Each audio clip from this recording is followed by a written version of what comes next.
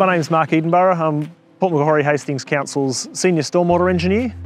I sit in the infrastructure planning team where my role is involved with the planning of the design, upkeep, meaning maintenance, and acceptance and ongoing condition of Council's multitude of stormwater assets. From a community perspective, in our urban areas, Council is in charge of and controls approximately 13,500 stormwater pipes. We've got over 14,000 pits, about 110 stormwater basins which perform water quality and stormwater detention, meaning flood attenuation. We also have another 80 gross pollutant traps which perform stormwater quality protection of waterways as well. My role encompasses all those assets, where we essentially involved in the maintenance, management and upkeep of all of those with the ultimate aim of keeping the community safe from flooding and the environment protected from what flows into our waterways from the stormwater system. How are these systems maintained? We have 2 full-time stormwater maintenance crews. Those crews consist of 2 men and usually a truck and an excavator, and they're essentially on the road 365 days a year, performing a range of tasks from fixing failures and sinkholes to cleaning out stormwater basins of silt and sediment which accumulates over time. The stormwater is different to rainwater, different to potable water. Stormwater is essentially the water that falls from the sky, lands on the ground and flows into the drainage system. And the difference from the rainwater that falls on the ground and the potable water that comes out of the taps is that stormwater is water that falls on the ground plus everything that contains in it. So in an urban area like where I'm standing here now, stormwater can include chip packets, cigarette butts, soil, water, grease from the roads, nutrients that are washed off someone's lawn, detergents from someone's cars, and all of that material that ends up in the gutters, flowing into the pits and pipes and ending up in our system. We've got over 14,000 stormwater pits, and each of those pits represent a point of infiltration of stormwater into the pipes underground. Those pipes, as you'd know, would flow into creeks, gullies, rivers, and ultimately the ocean and the beaches where we all enjoy our recreational time. The easiest place to find stormwater infrastructure in an urban area is looking at the bottom of the hill. That's where we'll find the largest and most highest concentration of stormwater assets, because naturally stormwater flows downhill. So at the bottom of the hill is where we have the largest amount of stormwater and the need for the largest amount of infrastructure. For anyone that is interested, we do have on our council's website full mapping of our stormwater network available, where you can navigate around, drill down to individual levels of pits and pipes, or have a look at the entire network and the entire catchment, seeing essentially from where your own house is, you can follow the pits and pipes downstream to the creek, gully, river or ocean to see where runoff from your own property or yard ends up, in essence. We have a very detailed system online which is used not just by interested residents, but by consultants when they're designing everything from new roads to buildings and subdivisions. Most important consideration from my perspective when managing stormwater is stormwater quality and quantity. Quantity meaning how much water and where is it going to and how fast, and quality meaning what is that stormwater containing. From a quantity perspective, it's very important, obviously, that we size things correctly. How many pits have we got in a road? What size are the pipes? And are they large enough? And are there enough of them to convey stormwater safely away? If we get that wrong, we can have roads that are flooding, we can have houses that are inundated, and you can have general unsafe situations.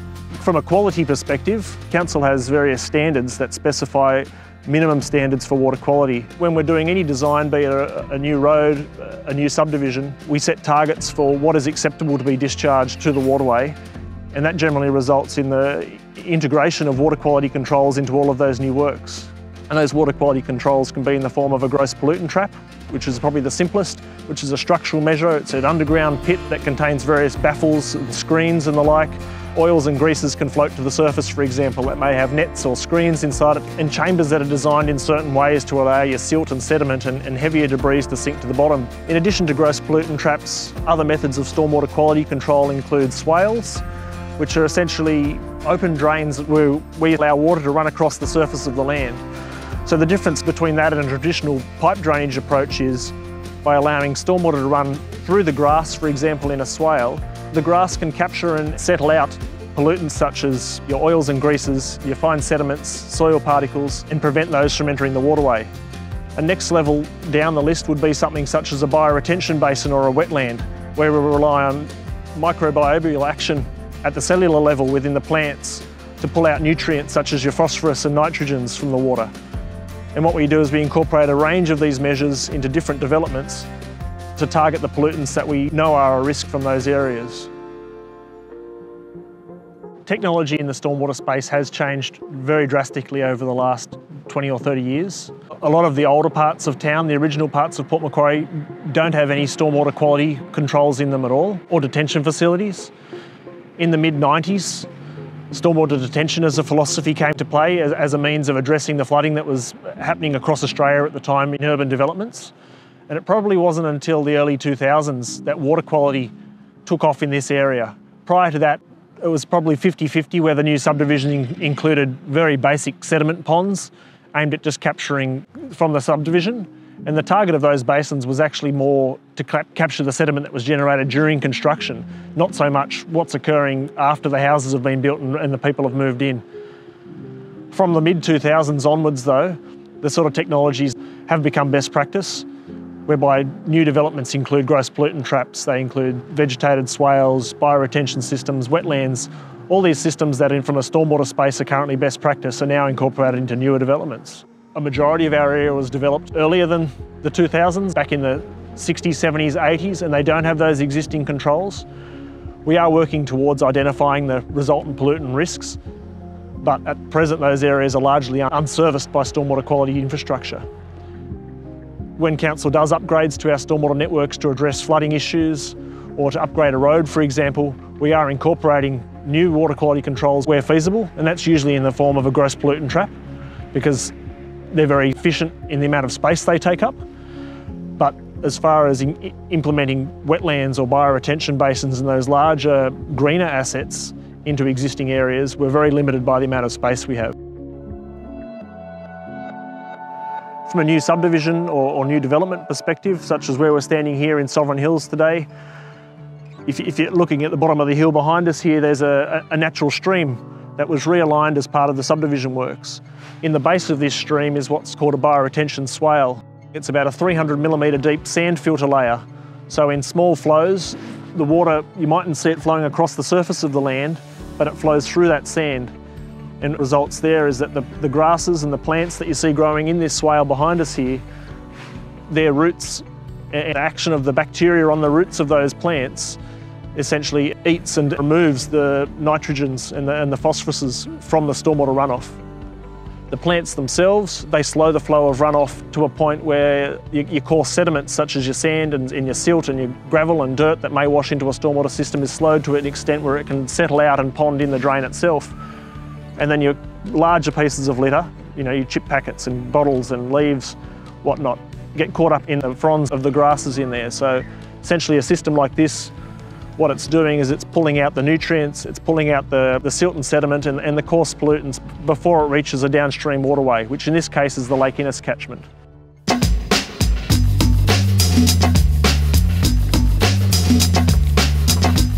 We are at the culverts here under Sovereign Drive in Sovereign Hills. This here is what's called a Fauna Underpass, which has been put in place because this creek corridor itself actually works as a wildlife corridor where animals can go from the bushland at one end of the estate to the other via this natural creek system. What we've found out over time is that animals such as koalas and possums don't like to go underneath these culverts on the ground. It's not a natural surface for them. So as part of the construction of these systems, these fauna underpasses are actually implemented, whereby we've just got trees that were harvested on the site naturally as part of the development being repurposed and creating essentially a bridge for a native animal to feel more comfortable on as it walks through this man-made structure. This Kumbungi or bulrush is a native vegetation which grows in all standing waterways throughout our LGA. It does perform a really important stormwater quality function in that the density of this grass slows down the flow of water, allowing silt and sediment to settle out. It also captures any gross pollutants such as your plastics, bottles, leaf litter and the like, and prevents it from ending up lower in the waterway. With this culvert here, you may also be able to see that the slab we're standing on here is probably about half a metre higher than the ground level through here. This is a best practice stormwater design method that's been implemented at this culvert here, we've got 8 cells of culverts running under the road here, but the middle 2 are set at a lower level.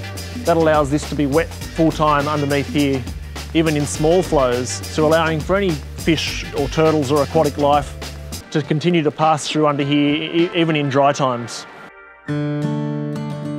Standing here in the vacant paddocks opposite the IGA in Sovereign Hills at the moment, what we have here in front of us doesn't look like much, but underneath these 2 steel lids is an environmental branded gross pollutant trap. Essentially looks like a large tank. It's about 4 metres deep, but inside it the stormwater runoff from the IGA site and the street adjacent is fed into that tank, where a number of baffles and screens cause the water to create a vortex.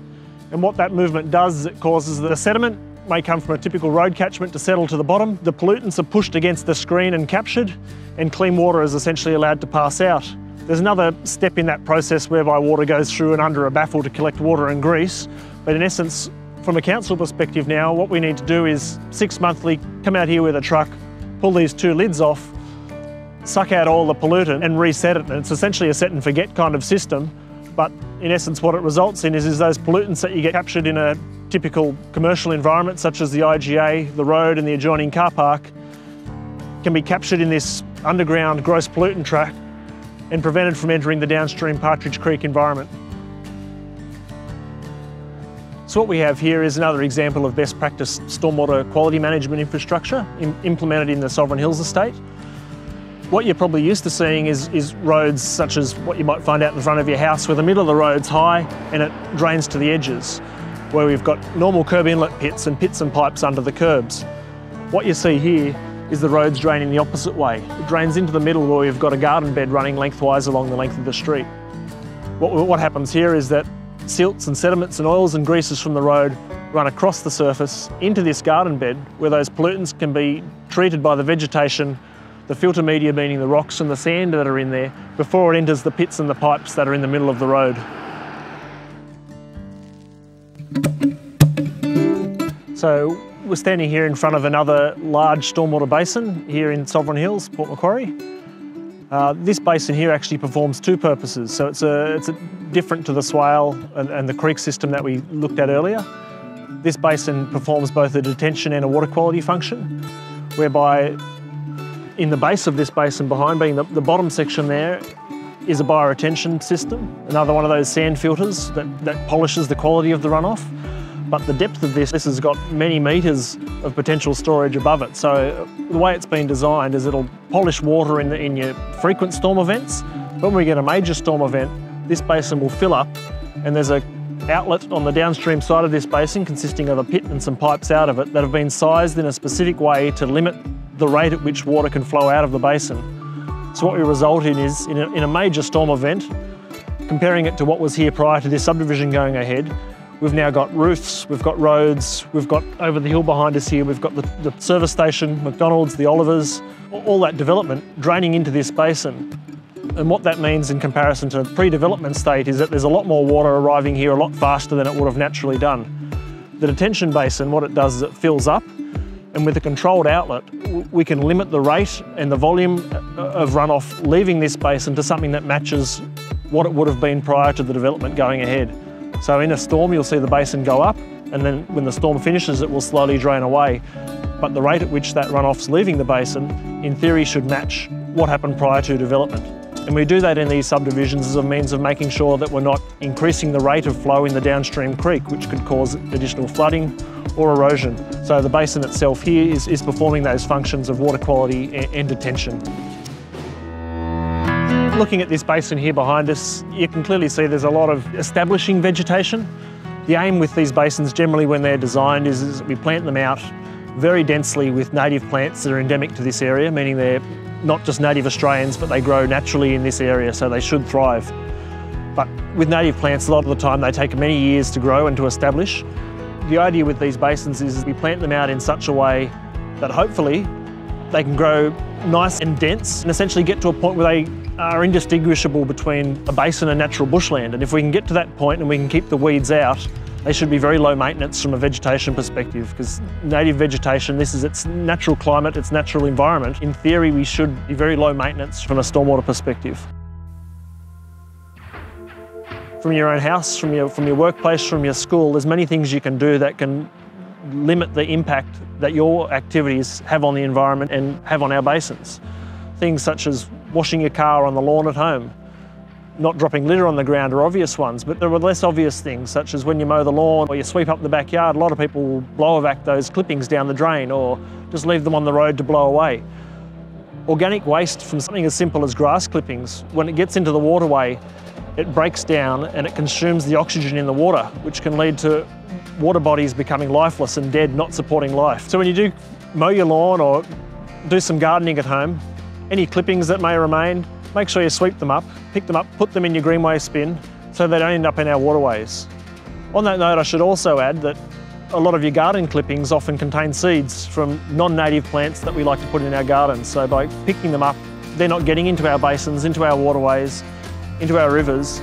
They can't take root in our ecosystem and take over our native plants. There's obvious things like when you're fertilising your gardens. From a stormwater perspective, it's key to ensure that you only use what you need. Don't over-fertilise your yard. Don't fertilise if there's significant rainfall on the way, so we're not going to get runoff into the drainage system. And any overspray, or if you happen to throw a handful on the driveway, make sure you clean it up.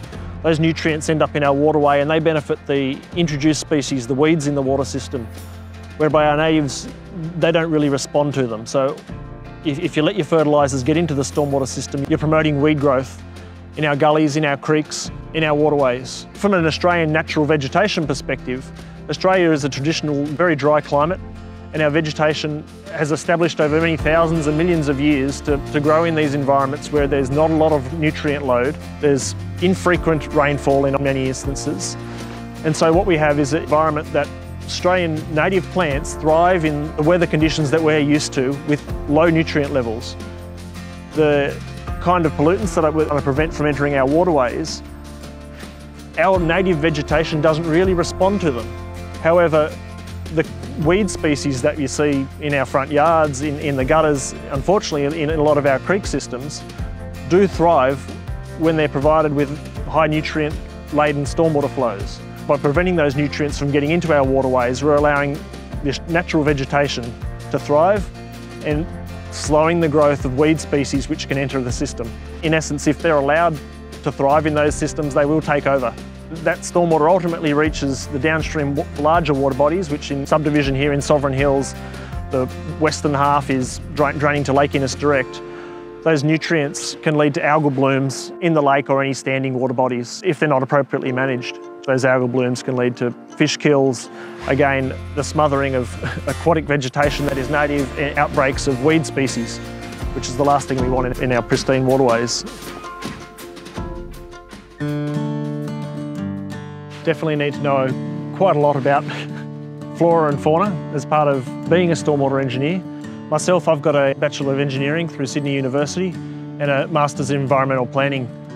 So obviously the interface between urban runoff and the natural environment, it's not just what may have been old school engineers versus planners versus ecologists. You need to know a lot more about a lot more things to work in the industry today, whereby something as simple as being able to identify a weed versus a native when you're planning the maintenance of a basin, or what tree species benefit the local wildlife better than others, is very important when we're looking at areas such as this, where we've got it landscaped with eucalypts, where we've got it landscaped with native grasses that are endemic to the area, such as the lomandras, which you may be able to see on the bank over there, or these various species of eucalypt that are primary browse species, which means they're the primary food species to the koala populations in the area. If you're interested in or you're looking at becoming a stormwater engineer or involved in the stormwater industry, there's many pathways. Design has been my career focus, hence why I'm a civil engineer and a civil engineering background. But I guess if your interest is more around water quality and the impacts of stormwater discharge on the environment, perhaps something through a geosciences pathway may be more applicable in those cases. In Port Macquarie, we've got a range of qualifications that can get you into a stormwater field. Myself as a civil engineer primarily. We also have surveyors, environmental scientists, environmental engineers. Any of those earth and geological science pathways through university can get you into a stormwater engineering field if that's a passion of yours.